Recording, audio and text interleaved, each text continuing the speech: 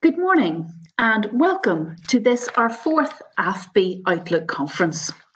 Today we have a focus on the future of the beef production in Northern Ireland and what the big challenges and opportunities are for the sector going forward, with a specific focus on where research can contribute. We've now ran a number of Outlook webinars, which are all available on our website, and these have covered topics like air quality, dairy production to 2030, and plant health. So quite a diverse range of topics which really reflect the science themes of AFBI, which are leading improvements in the agri-food industry, enhancing our natural and marine environments, and protecting animal, plant and human health. But today I'm delighted that we have our lead researchers from the AFBI Beef Research Programme with us to present on their vision and thoughts for the sector. So first up this morning is Dr. Steven Morrison. Stephen leads the whole research programme at AFBI Hillsborough, and Stephen will give us an overview of the beef industry in Northern Ireland.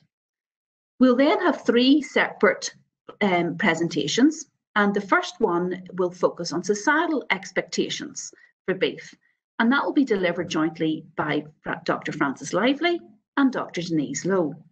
We'll take a few questions after that presentation, after which we'll then move into the second key topic around production efficiency and resilience for the industry going forward. And that will be presented by Dr. Frances Lively. Again, we'll take a number of questions when Frances concludes his presentation, and then we'll finish up with the third presentation from Denise Lowe on the environmental challenges facing the industry and opportunities to address them. So again, we'll take some questions after Denise's presentation. And at the very end, we are planning for a 5 to 10 minute panel session where we can discuss all the topics in a holistic nature. So folks, please do send in your questions. And if you're not familiar with WebEx at this stage, there's down at the bottom right-hand side of your screen, you should see a Q&A icon. So please do use this Q&A icon to type in your question. I will try and moderate those questions coming through and make sure that as many of them are asked to the panel as possible. But with no further ado, I'd like to now hand over to Steven Morrison, who will give us, as I say, an overview of the Northern Ireland beef industry. Thank you, Steven. Thank you, Elizabeth, and good morning, everyone. Hopefully everyone can hear me okay. Again, as Elizabeth mentioned, I'm going to give a brief outline or background to the beef industry before handing over to colleagues that will really go into a bit more depth on the challenges and what science can offer to address those challenges. So if we look at our industry, we're very aware that it is a big part of the Northern Ireland economy. With a gross primary output of almost 430 million, second only to the milk sector, and a gross turnover of the associated processing sector of almost 1.4 billion. Coupled with that, it's a major employer, directly on our almost 20,000 beef and sheep farms, but in our processing sectors and also in the supporting industries. If we then look at, it does bring a significant amount of income into Northern Ireland, both in total sales, but also in exports, but also those exports go into both GB and to many other countries across the world. Again, those exports have been increasing in the last 15 to 20 years, so again, an important part of income into Northern Ireland. Again, the industry itself very much helps support that family farm structure, and it really integrated in that family farm structure that we have and are very positive towards in Northern Ireland. If we look at the figures here, really about 12,000 farms within Northern Ireland have less than 30 suckler cows, but those collectively together, that accounts for more than 50% of the national herd. Again, so a lot of the smaller herds, but represents a big proportion of the national herd. And many of these farms will be part-time farms as well, or part-time farmers, often with off-farm employment in many other parts of rural Northern Ireland. Again, these farms, the beef farms, very much deliver and shape our countryside and make it what it is today and what we love to enjoy. And again, 78% of our total Northern Ireland land area is used for agriculture. The LFA farms account for 70% of that farmed land, and our 76% of our national beef herd is in this LFA area. So again, a big part of how our landscapes have been shaped and directed over many years. And beef farming itself not only generates the beef product, and that beef product's been generated from a product that can't be consumed by humans, such as grass. So converting that grass into a very high quality bioavailable nutrient for human consumption, but also provides a wide range of further ecosystem services, such as carbon sequestration, nutrient cycling, biodiversity, etc. And colleague Denise Lowe will touch on these in her presentation later. But if we sort of look at where our beef farms are, we can clearly see that our beef farms are very much integrated and help shape our countryside. So the larger the circle on the map here, hopefully everyone can see that clearly, is a greater number of beef farms in that particular area in Northern Ireland. If I add in the protected areas and peatlands, you'll see a lot of those big, large beef areas are very much where those protected areas and peatlands are. Add in our protected habitats and character landscapes, and you'll very much see the beef farms are integrated throughout Northern Ireland, integrated with our protected habitats, character landscapes, and the countryside we all love to enjoy. But what is the main challenge out there facing our beef industry? And clearly, the biggest challenge there is sustainability. And this spans beyond beef, but we're focused today on beef. It is the biggest challenge, but I also see it as the biggest opportunity for the industry. We're very well aware there's growing demands for energy, growing demands for water, and growing demands for food on a global basis. But again, to deliver on those challenges of supply, we have to do it in a very much a sustainable manner. And sustainability is a word that's often misunderstood or misused, and it's not literally taking one element on its own. So it's not just being profitable, it's not just protecting the environment, it's not just having a good standard of living for the primary producer. It's about bringing all of those elements together collectively. So often referred to as the 3 Ps, the people, planet, profit. So it's having all actors in the supply chain having a sustainable income. It's having all farmers and all actors in that supply chain having a good quality of life, the animals themselves having high health and welfare status, the areas such as social isolation and rural environments, etc., all being addressed, but also protecting our planet. And again, obviously the big challenge out there at present is carbon and carbon net zero. And again, today will be the release of the latest sort of CL report on how we can tackle that carbon net zero challenge. But the environment is beyond carbon. We've got phosphorus, we've got ammonia, and a number of other challenges that we have to look at in that space. So if we look at that in a holistic manner, and I very much stress the need to look holistically, one such project that AFBI has been involved in and leading along with Queen's University is the Food Futures project. This is a flagship project through Agri-food Quest, and again involves 13 industry partners across Northern Ireland. And what that really is this holistic approach. It's bringing together all of those aspects of the 3 Ps and allowing the industry to both capture and credit the good behaviour that's happening out there, identify any behaviours that could improve, and then help drive that positive behavioural change for Northern Ireland. So again, it's very much seen as the sort of world-leading, cutting-edge platform that we're currently developing for Northern Ireland to use going forward. Through that platform, we'll have informed management, informed marketing, and improved product, and enhancing that sustainability, which is the key thing we're really looking for. So again, what we're going to really touch on today, there's a lot of challenges out there. We're going to focus down on 3 of those challenges. We're going to look at societal expectations of beef, and again, what does the consumer really need and what the consumer really want, and where their preferences are. We're then going to look at the production efficiency and resilience to shock, and again, we're very aware of the shocks that are out there, be them on the climatic approach or on things like trade deals, Brexit, etc. So there's a lot of shock in our system. And then we're also then going to look into the environmental impact of beef production. And again, not just carbon, but some of the other elements. And again, as I'll raise again, the very recent carbon net zero report, which will be released today that AFBI was heavily involved in through CL. So again, without no further ado, I'm really going to hand over to colleagues, Denise Lowe and Francis Lively, who will take us through those challenges and what science can offer to address those challenges.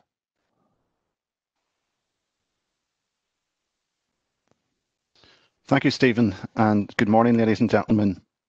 Over the next 10 minutes, we hope to outline some of the key considerations that society expects of beef, and this is something that we believe has increased in importance over recent years and will continue to do so in the future.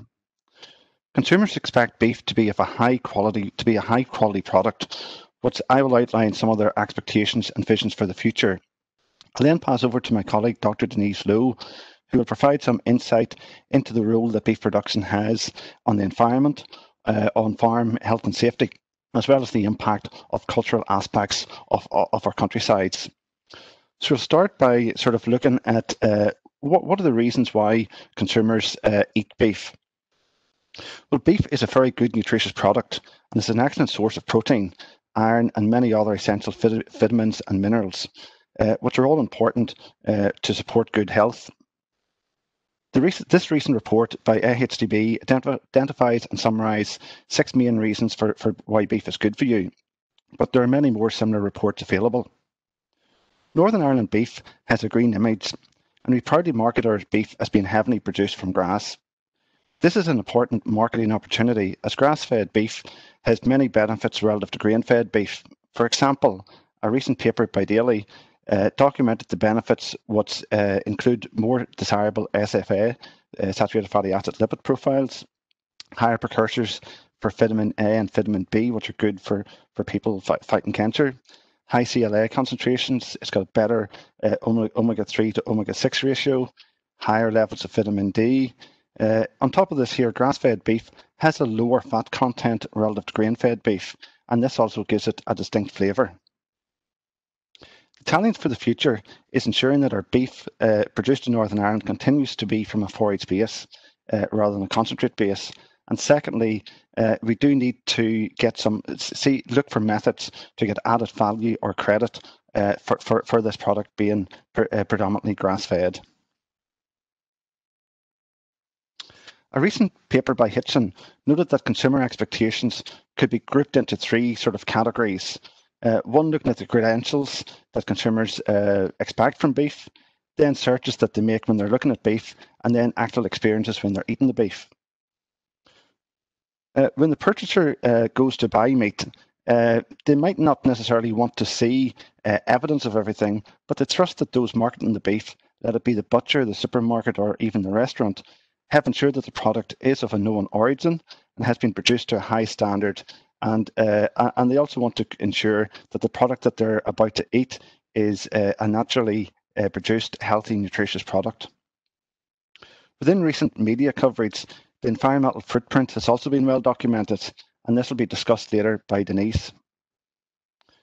When the consumer physically goes to purchase the meat, they'll have to undertake a number of searches. These will commence with the price, followed by what labelling or branding or certification is on the meat. The consumer will then look at the meat for physical appearance and look at the appearance of the meat in terms of physical fat content and also the colour of the meat. The consumer then has expectations for the consumption experience, and they basically want a good overall positive eating experience. And they expect the meat to have a good flavour, be tender, but also have the ability to have a good shelf life. There's been a lot of research undertaken to establish the importance of eating quality of beef and its impact on consumption. A recent AFBI report indicated that if a consumer had a poor eating experience, they would not consider purchasing the same product for an additional 12 weeks. Our colleagues in Food Science Division of AFBI were involved in a European consumer study where meat from 774 carcasses and 18 different muscles within those carcasses were offered to 15,000 consumers from 5 different countries. Within this study, 20% of grilled strip loin, 25% of grilled rump, and 54% of roast topside was classified as unsatisfactory. Hence, we have considerable work to do to ensure improvement in this area is made in the future. In a scientific review by Hitchin, flavour was ranked the highest in terms of consumer aspirations. With this group of authors indicating that flavour is now more important than flavour. However, consumers expect flavour to be of acceptable quality. Tenderness to be of acceptable quality. Flavour, as perceived by the consumer, is a complex and challenging characteristic to measure. Contributing factors can be influenced by the production of the animal, the processing of the carcass, and obviously the cooking of the meat. Meat flavour develops during the cooking process when a complex of thermally induced reactions occur between the non-volatile compounds of the lean and fatty tissues within the meat. This results in a large number of reactions producing flavour precursors, and these precursors release odour volatiles and flavour, which end up being the flavour perceived by the consumer. We're very fortunate in AFBI that our Food Science Division colleagues have the ability to measure flavour both using detailed laboratory methods but also through consumer evaluation in their sensory evaluation unit. However, a big challenge going forward is that our current grading and pricing system does not reward for eating quality. But based on the importance of providing the consumer with a good experience to ensure repeat custom and repeat purchasing of meat, I believe this is a key challenge that we need to look at in the future. At this stage, I am going to pass over to Dr. Denise Lowe to outline a few more societal expectations relating to beef. Thanks, Francis. So I think that society is very aware of climate change and the environment, and there is concern in society about the environmental footprint of beef. So this is a typical graph of carbon dioxide equivalent per kilogram of product for different meats. And as you can see, ruminants don't fare very well. And indeed, beef and lamb have the highest emissions per unit product. But colleagues from Rothamsted have argued that this metric undermines red meat production and is actually more relevant to look at the impact on global warming in terms of the nutrients that it provides to the consumer. So we can see in the bottom graph labelled B that using this metric, that beef global warming is now much better due to its higher nutrient density. Another thing that beef often gets a hard time about is the amount of land that it uses. But of course, not all land is the same. And in this country, soils and climate are mostly better suited to growing grass rather than crops. And grazing livestock on this land allows us to turn plants which are inedible to humans into high quality, nutrient-rich beef. So if we consider how much arable land growing crops is needed to produce 100 grams of different meats, we can see that beef needs less than chicken or pork. And if we look at the bottom graph, we see that beef performed even better when this arable land use requirement was expressed in terms of the nutrients delivered. So this really emphasises how important it is to see the big picture of the whole system. There can be unintended consequences if we just focus on a single metric, and this is discussed in more detail in the CL report that Stephen has mentioned earlier on. So society wants a high level of animal health and welfare, and the Northern Ireland beef industry rightly prides itself on our high standards that we have here. And indeed at AFBI we have a focus on behaviour and welfare of beef cattle, such as in the OptiHouse project, which is looking at optimising calf housing for the future, and a recent project where we examined floors for house growing and finishing beef cattle. In terms of health, society is concerned about antimicrobial resistance in both humans and in livestock. So we need to be very aware of the role of beef producers in the targeted use of antimicrobials. The results of this survey carried out by AHDB are interesting because although society may feel that things like buying local or British meat that's quality assured with high welfare standards are important to them, as shown by the blue bars, the green bars show that actually become much less so at the point of sale. So society expects that the farm should be a safe place to work in and to visit.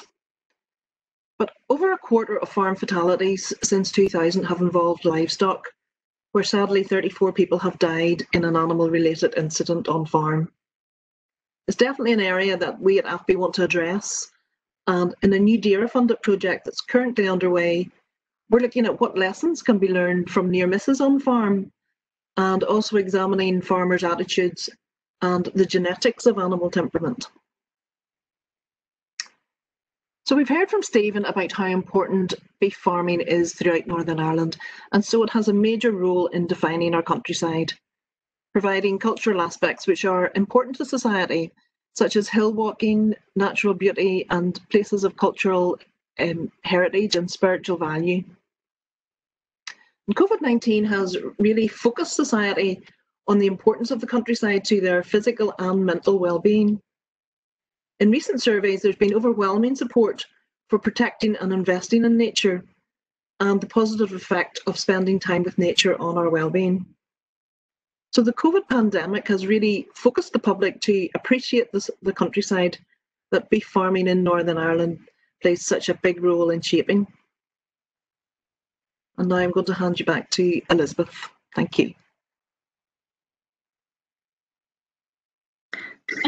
Denise and Francis, so a couple of questions in here, and we'll maybe have time for about two. So the first one maybe is towards yourself, Francis.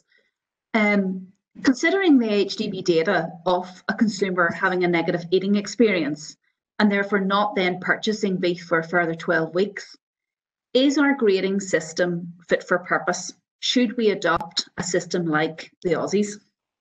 Yeah, very good question, Elizabeth. Obviously, we are an exporter of beef. We need to market our beef. We need to have consumers eating our beef. And if we have 20 to 50% of our consumers getting a bad experience, that's very negative for the saleability of beef. So really, to ensure that we are marketing, and like beef is a high-priced protein, so really we've got to ensure consumers are getting a high eating quality. So I think it is absolutely essential that we start to look at methods that we can actually reward the full supply chain for the quality of the meat that is being sold to consumers. So yes, our food science division have worked very closely with the colleagues in Australia and throughout the world really, and certainly Meat Standards Australia does that grading system and pricing system does offer opportunity for Northern Ireland, for the Northern Ireland beef red meat industry. And maybe just following on from that a little bit, Francis, you also mentioned flavour.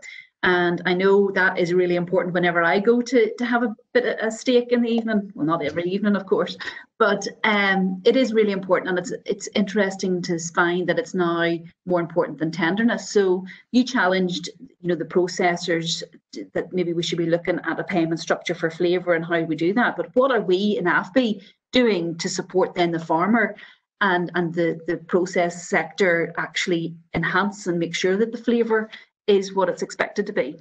Yeah, well, I suppose in the past we looked at tenderness, and a lot of tenderness could be influenced post the farm gate. In terms of flavour, there are aspects that can be influenced at the farm level.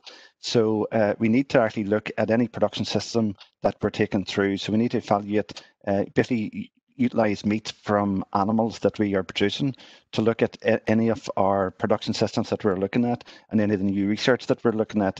We'll talk later about some of the new adoptions in grazing systems that we might be looking at. So we need to be taking meat from that there right through and do both consumer panels on it, but also do work more closely with our food science colleagues to actually use their laboratory techniques to actually identify what gives us this unique flavour and get a better understanding of that. And with that better understanding, that'll give us a huge marketing opportunity. So we have the capacity within AFBI to do that, and we work collaboratively together to achieve that there. Yeah, so it's really just calling out the need for that holistic look at key impacts from the farm right through to the flavour of the meat is even more important for consumers. Exactly, and we've got to, you're absolutely right, we've got to not just look at one aspect of the chain, we've got to look at the whole chain together. So we've got to look at the production aspects, what we're feeding to our animals, how that influences the flavour, and then right through even to the cooking aspect. So it is complex, but it's possible to look at it. Yeah, okay, thanks Francis.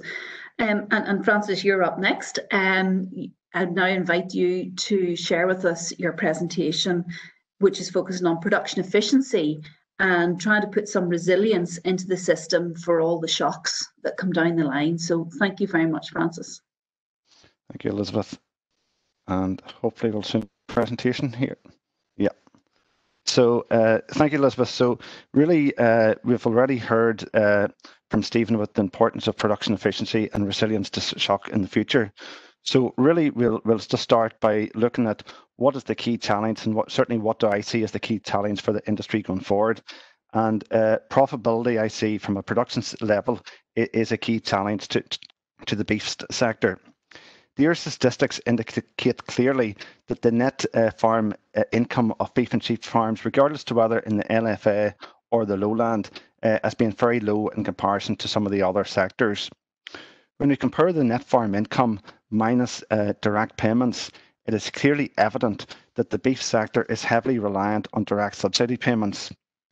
If we compare then trends over recent years, we can see that although the beef sector is a lot lower, it is slightly more stable than the dairy sector.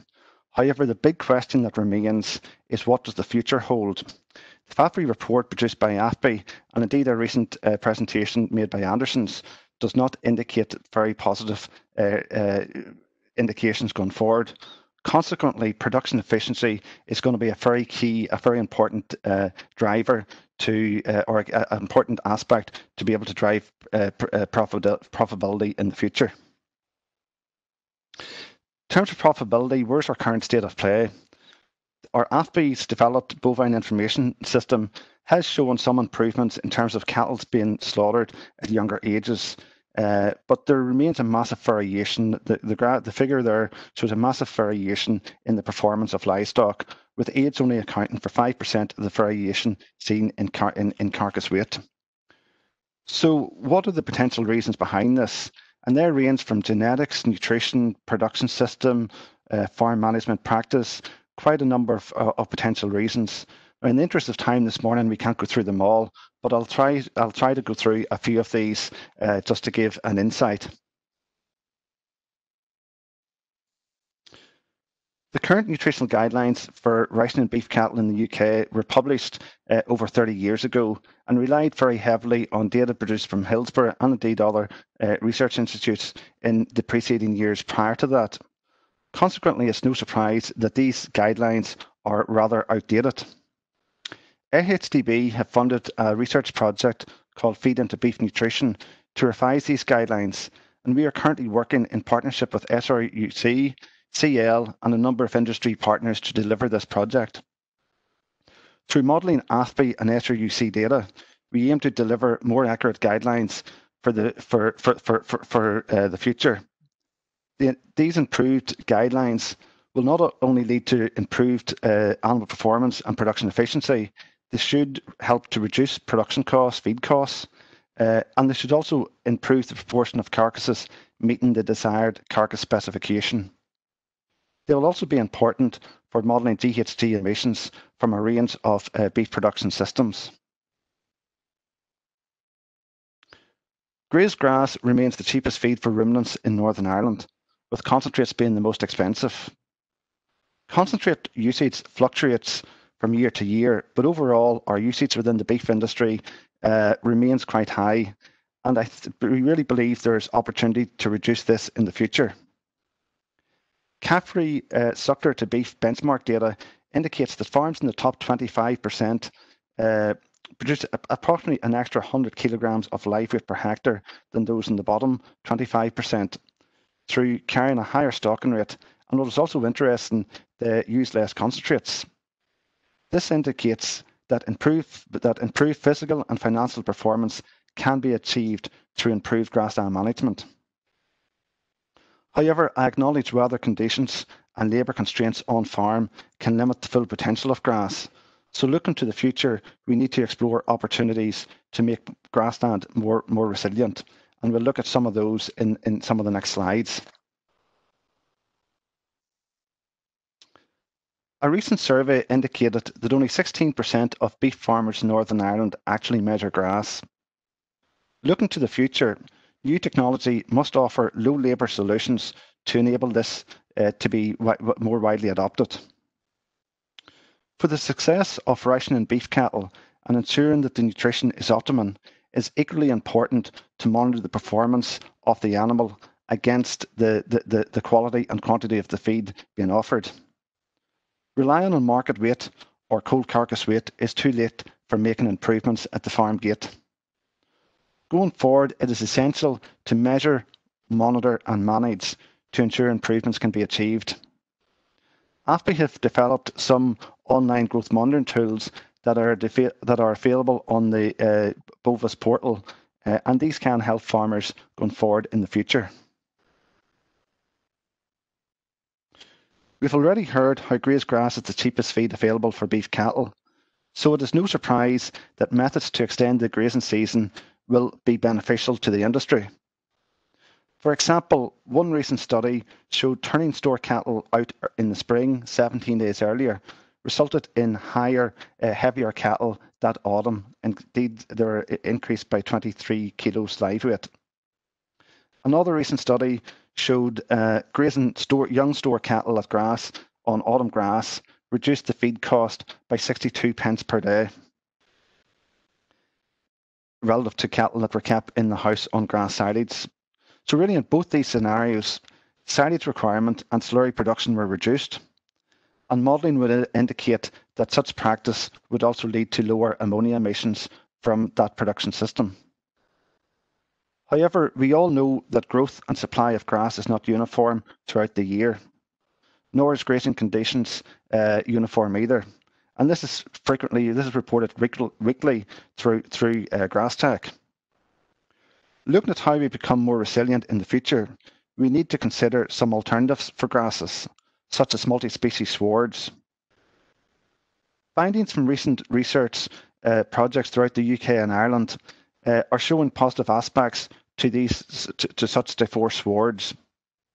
The varied species within the swards allow for different root depths that can help soil structure, and this can be beneficial for in the spring and autumn time. Also, the deeper roots of some of these plants can help during periods of drought, and we have certainly saw drought over this past few years. There are other options, other alternative farming systems such as silver pasture, and they may have a role in the future as well. AFBI is part of a large European research consortium called Super-G. And within Super-G, we are evaluating a range of options to make permanent grasslands more resilient for the future. And we look forward to seeing some of the results from this project being presented over the next 2 to 3 years. Another recent study by AFBI has showed that grass utilisation and production per hectare can be increased by 19% and 42% respectively from moving from a typical 3 to 4 day rotational grazing system, paddock system, to a system whereby animals are offered their daily requirement using grass measurement.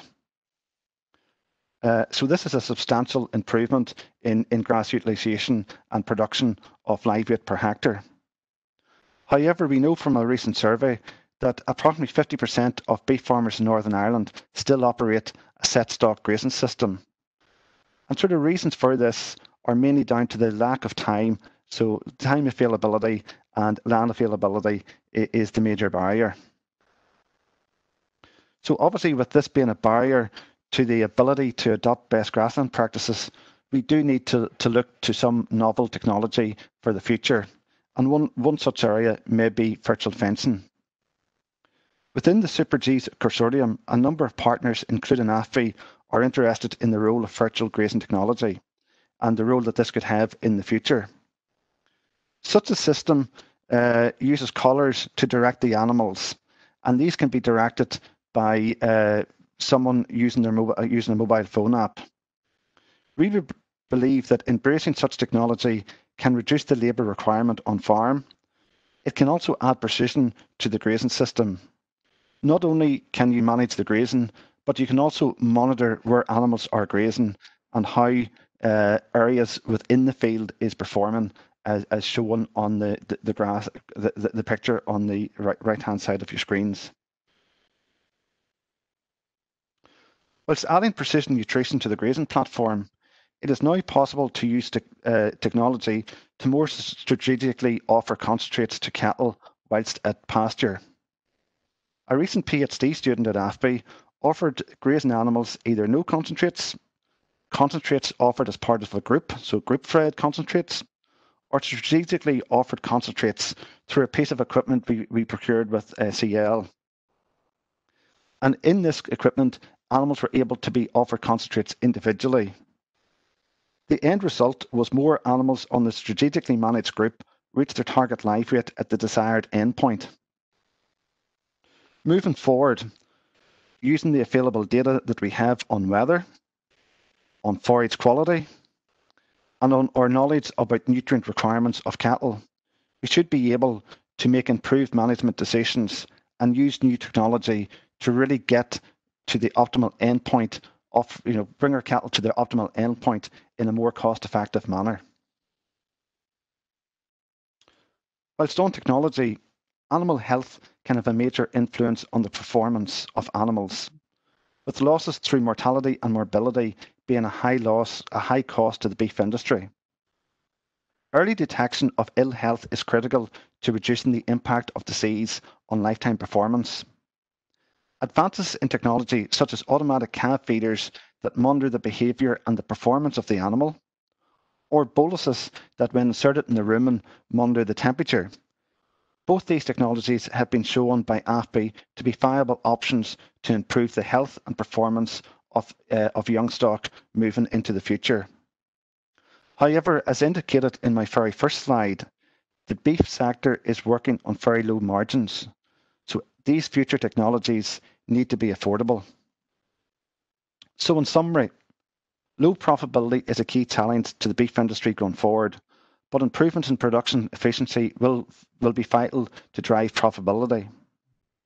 Use of revised nutritional guidelines coupled with the monitoring of performance will have a huge importance for identifying cost-effective production systems that help get our carcasses to the desired specification at the correct time. The full potential of grass has not yet been exploited by the beef industry. Challenges brought about by weather may be overcome with multi-species swards or adoption of different farming systems. And new technologies, emerging technologies, do offer potential and assistance to beef farmers in the future. However, these will only be adopted if they are labour efficient and cost effective. Thank you. Thank you, Francis, very much. We've a couple of minutes for a couple of questions. And the first question here maybe is quite easy and quick to answer.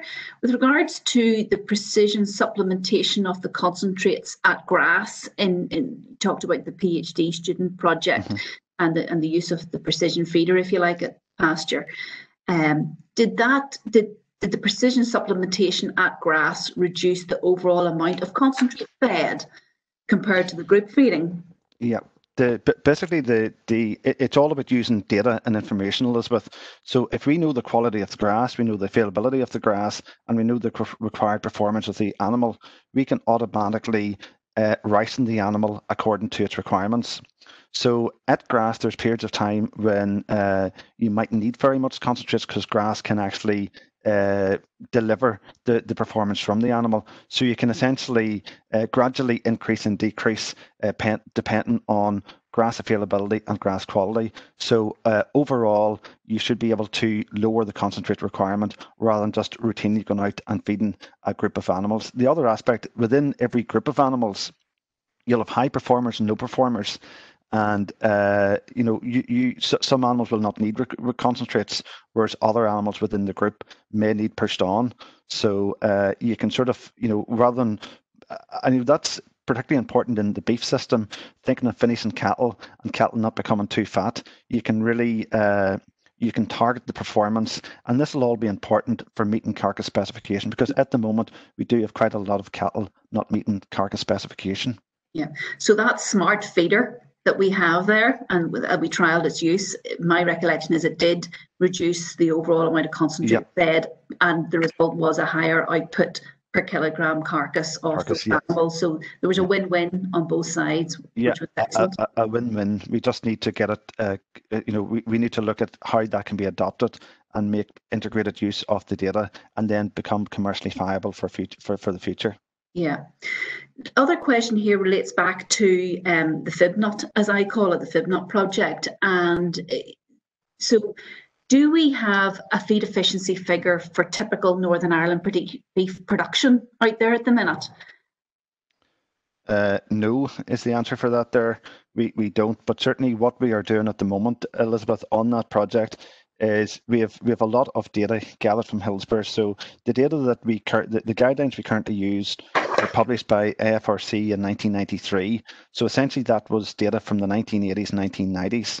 So we now have data from the 2000 onwards that we're actually using, and we're going to model that data so it's more typical of Northern Ireland conditions. So over the next probably 18 months, we are modelling that data to actually come up with revised models, and we'll be able to quantify that. We also would like to move to the scenario, and I think linking in grass, we need to be able to quantify beef production from grass. We very often have milk. We know, the milk production from grass. We don't have that value for beef at this stage. Yeah. Okay. Thank you, Francis. And I recognise there's a few more questions coming in, but we'll take them in the panel session. I'm keen that we come back to them. They'll be very suitable for the panel session. So thank you, Francis. And I'll now invite Denise to present on the last topic this morning, which is around the environmental challenges in the beef industry. So thank you, Denise. Thank you, Elizabeth, and thanks for the opportunity to explore some of the environmental challenges that the beef industry faces over the coming decade. So the beef industry isn't immune to environmental pressures, greenhouse gases, ammonia, phosphorus, and of course loss of biodiversity. So while I acknowledge all these environmental pressures, I'm going to concentrate on two this morning: greenhouse gases and biodiversity. But AFBI, of course, has major programmes of work on both ammonia and phosphorus. And you'll be aware of the series of webinars that took place last week on ammonia, and also the research focus on phosphorus in catchment projects, looking at the effect of phosphorus on water quality. So we should always consider the pollution swapping effect and be conscious of these other potential pollutants when evaluating the effectiveness of any mitigation strategy, so that whenever we reduce one pollutant, that we don't inadvertently increase another one. Climate change is our biggest environmental challenge, and you'll be aware that the UK government has committed to net zero greenhouse gas emissions by 2050. But 27% of emissions in Northern Ireland are from agriculture, and they've remained quite static really over the past 30 years. In other sectors that emit greenhouse gases, there's only one-way flow into the atmosphere, but agriculture is in the really unique position where it has potential to be part of the solution. We have this massive land area that, if it's properly managed, can be a carbon sink. And maximising the capture of carbon is key to the agricultural industry achieving net zero, as mitigation alone won't be enough. In beef systems, we can capture carbon dioxide in photosynthesis of the plants that we grow, and we can sequester carbon in soils, trees, and hedgerows. 68% of Northern Ireland's agricultural emissions are from methane, which are produced by enteric fermentation and manure storage. So that definitely does present a challenge in the beef sector. 22% of the emissions come from nitrous oxide, mainly from nitrogen fertiliser and animal manure application onto the land and urine deposition by grazing animals. So I really want to highlight this diagram because soil is the absolute fundamental basis for our beef systems. And beef systems provide many of these ecosystem services or public good, and I just want to highlight a couple. Beef production in itself is an ecosystem service, providing food to an increasing global population and an anticipated doubling in the world food demands by 2050. We've already heard from Dario Fonara in the AFBI series of webinars about the abilities of soils to sequester carbon. And Dario highlighted that grassland soils in this country can sequester between 1.1 and 2.2 tonnes of carbon dioxide per hectare every year under common management practices here. Nutrient cycling is so important in beef systems, as while the soil and the soil infrastructure and microbes are fundamental to the beef systems, equally well the beef system is fundamental to help attain a healthy soil status. So what I feel is the vision for environmental sustainability in beef for the next decade. I think that environmental sustainability will be part of every farm business in this post-Brexit era. Some systems will be driven by intensive production, but I'd argue there's still a role to enhance the environment. Other systems will focus on enhancing the environmental ecosystem services with less of an emphasis on production. It's really important that if we're to address environmental challenges, that we need to take a holistic approach to beef farming, looking at all the ecosystem services that it provides. So we look at the opportunities to minimise greenhouse gases in beef production. The more productive the animal is, the lower the emissions will be on a per unit product basis. So there are major opportunities to improve our production efficiency and health status, as Francis has highlighted already. And these are win-wins, both for profitability and for the environment, and indeed have been shown in MAC analysis to be cost beneficial.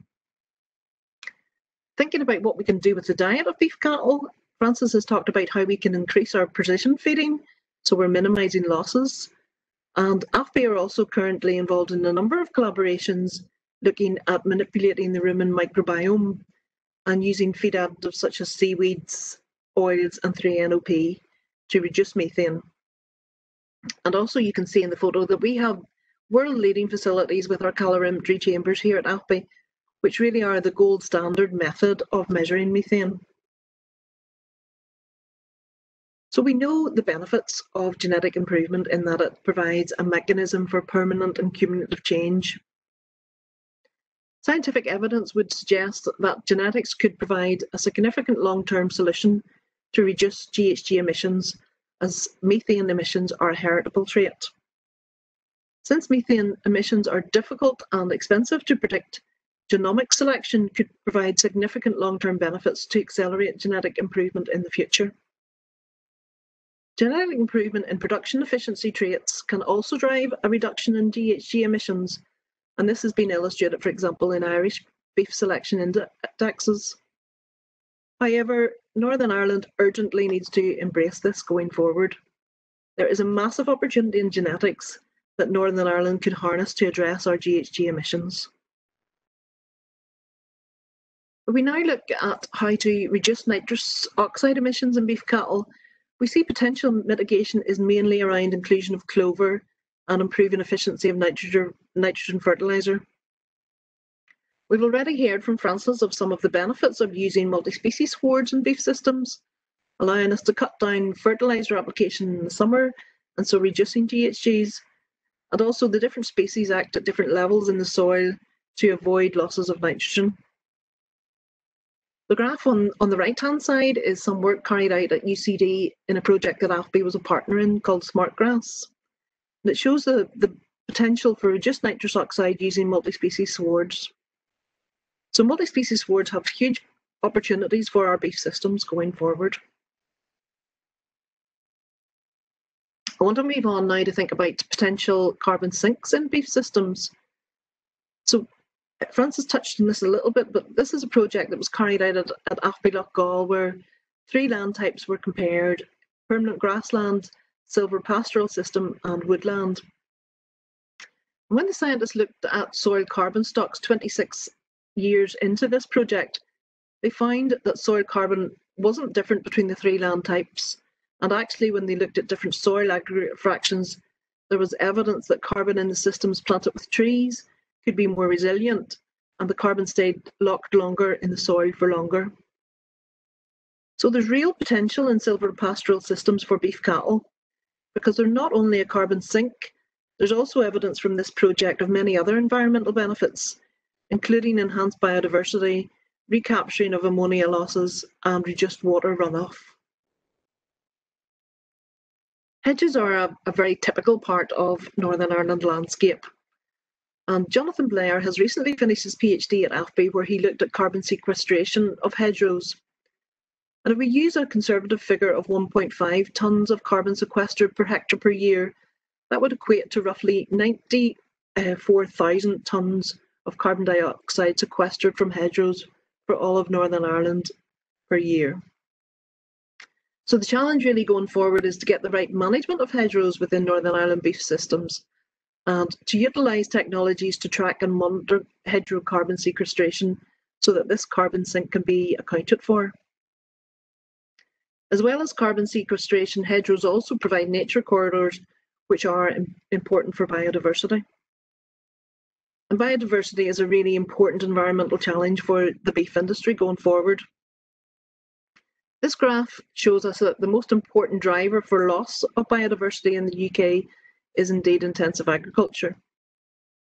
But the good news is that agriculture can provide solutions for biodiversity loss, and beef farming can play a really important role in that. I think there's something here for every beef farmer to improve biodiversity on their farm. Whether you farm in the uplands or in a lowland intensive system, there are options such as planting trees or creating ponds or nature corridors, or sowing multi-species swords over an entire paddock, or wildflower strips in a more zoned area of the farm. I want to highlight a project that has just started at AFBI in the summer called Hubs, which is Hills and Uplands for Beef and Sheep.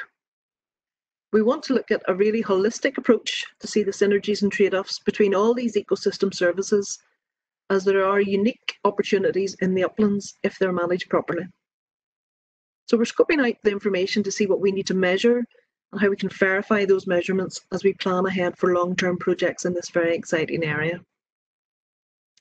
This graph on the right demonstrates that important habitats could help lock away vast sums of carbon. The study looked at peatlands and heaths in the UK to estimate how carbon could be sequestered if they were all restored to favourable condition. And you can see the massive potential here of restoring these habitats. Restoring these habitats could lock in 14 million tonnes of carbon dioxide equivalent per year. And this represents nearly a third of the UK's annual agricultural emissions. However, we're failing to utilise the full benefits of these important habitats, as many are in poor condition. I want to re-emphasise the holistic approach to beef farming, and part of the cultural aspect of this is the well-being of the farmer. So I want to finish by putting the farmer at the front and centre of this piece. They need to get credit for providing all these ecosystem services for public good. And we need to think about how we make beef farming an attractive career for the next generation, and how we mitigate against land abandonment. So then, just really to summarise, production efficiency and high levels of animal health are important in mitigating GHGs. And areas that we really need to harness are the power of genetics and, as discussed by Frances, the role of technology in optimising these. Current mitigation strategies alone aren't enough to get to net zero, so we need to maximise carbon sequestration in soils, trees and hedgerows. We have to work together with other sectors, not just agriculture, but also LULUCF and energy and transport sectors, all working together. We need a holistic approach, looking at trade-offs and synergies with all the ecosystem services that beef systems can provide, including food production, air quality, water quality and flow, and biodiversity. Thank you. Thank you very much, Denise. And I'd ask Frances and Stephen to go back online. Just to take through a panel piece now, but maybe before we get to the panel piece, just to have a quick look at the questions. Does the panel feel that the net zero by 2050 is possible for Northern Ireland beef production? So maybe Denise, you can I'll come in with that. In terms of beef systems, we're some way off, Elizabeth. We're some way off carbon neutrality, and it's going to be a massive challenge for the livestock industry in Northern Ireland, undoubtedly. And we're always going to have emissions of GHGs in the beef sector because it's part of the biological function of the ruminant. And so, things that I've mentioned in terms of mitigation of the animal themselves, like the diet and health and genetics, will potentially bring that down maybe by 20%, something along those lines. So we also need to look at LULUCF and how we can sequester carbon. And I know that, in our previous seminar with Dario, he looked into that, in more detail, but we need to get credit for what we can sequester on our farm. And for example, I mentioned the hedgerows and we're not getting credit for that. But even with those things, we do need to have, a lot of new carbon removal technologies, Elizabeth. That will be the key to getting to carbon neutrality. And a lot of those are still need more work and research to have them out in the industry. So there are several things out there that are being investigated, like biochar and bioenergy and using biomass and things like direct air carbon capture and storage. But we need a big investment in both at the research level and at the industry level on these technologies. Yeah. Okay, thank you. I'm going to now move to the kind of general topic of genetics. There's been a couple of questions in here, and I'm going to summarise them for folk. What would the impact of genetics be, and what could the impact of genetic improvement be with regard to feed efficiency and greenhouse gas emissions, etc.? They all talk to each other, so maybe I'll give that one to Stephen. Oh, quite specific one. So like genetics is a big area that we've probably underinvested in at Northern Ireland level, and we do have to make a concerted and controlled effort in that space. And the most recent figures that I have anyhow were the rate of genetic gain in our beef industry is approximately valued at about 2 million a year. But with a relatively small amount of effort, that could be more than doubled quite quickly. And because genetics is a cumulative effect, it adds up year on year on top of each other. So the benefits could be colossal if we can get a sort of aligned strategic development when it comes to genetic gain. And as your question talks on, that gain will come both on productivity, profitability, but also on our carbon footprints, also on our ammonia outputs, and would also be directed more into areas such as longevity of animals, replacement rates, etc. And again, even linking back to what Francis had mentioned in his presentation, I know colleagues in the south of Ireland have recently launched their genomic evaluations for meat eating quality, sensory. So again, the space and science is moving fast, and Northern Ireland has to jump on that and capitalise on that quickly. Thank you, Stephen.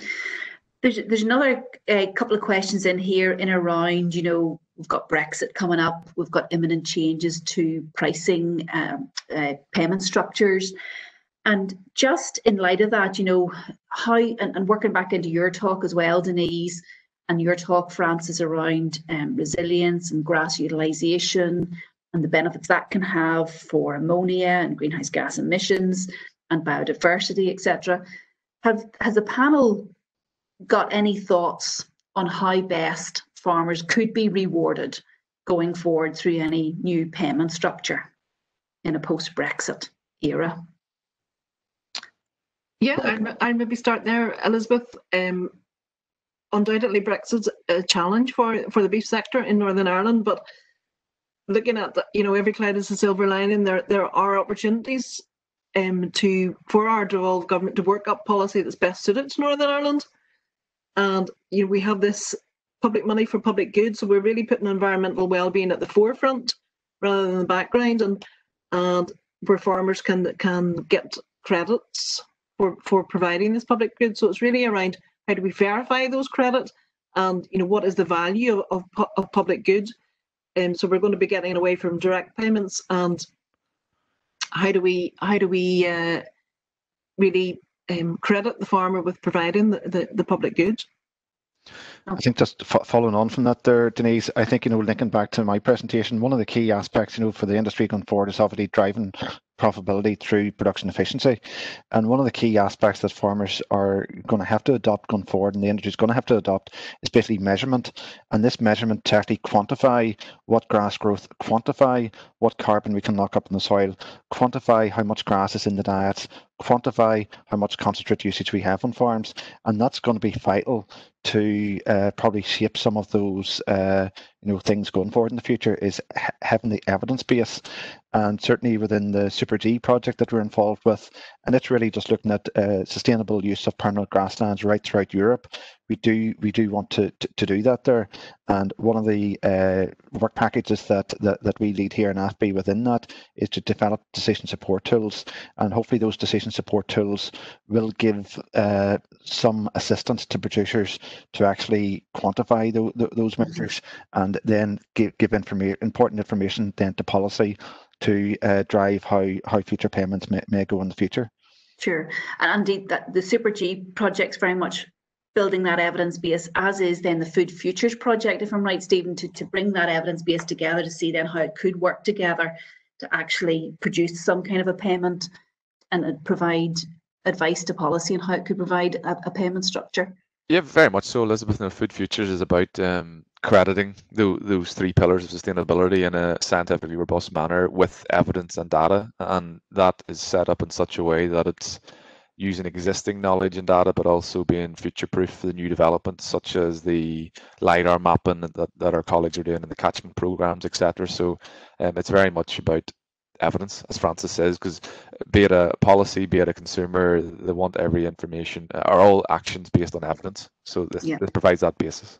Okay, I'm conscious it's 11 o'clock, but there's another elephant in the room that I think we need to answer, and that's GWP star versus GWP.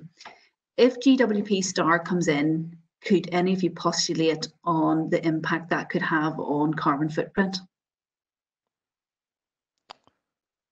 Oh, I'd say very quickly that if GWP star comes in, it's a benefit for the Northern Ireland beef industry, because as we know, methane only lasts in the atmosphere for now. Current thinking is maybe decades, maybe even as low as 12 years, where things like carbon dioxide can last for hundreds, centuries. So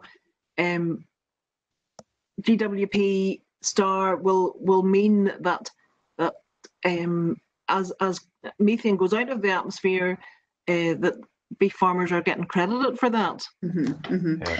Elizabeth, I'll just jump in for a second. So yeah, it could have a reasonably big impact, and this is one of the proposals we're actually drafting at present, is to evaluate that potential impact if it does move to a GWP star sort of metric. So again, we're in that space and looking to model that out.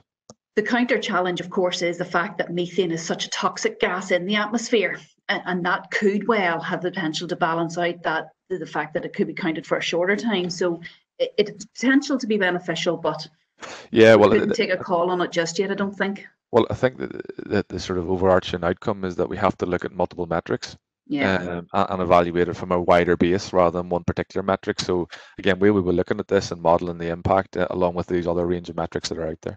Sure. Okay. Thank you very much, Stephen, Francis and Denise, for your time this morning. Thank you to all the attendees as well. Really enjoyed having your company. And if we didn't get to answer any of your questions, we will follow up separately. Just to plug very quickly, we're on a roll with webinars, and we will hopefully be having a series of 3 webinars now coming up during October, looking at the soil to the sea. And the first webinar in this will start on the 15th of October, and that will be very much looking at catchment sciences at the terrestrial level. And we'd really invite you to look on the AFBI website if you haven't had any notifications to date, to register and get more details about those forthcoming webinars on the soil to the sea. But for now, thank you everybody. Have a good day. Bye-bye.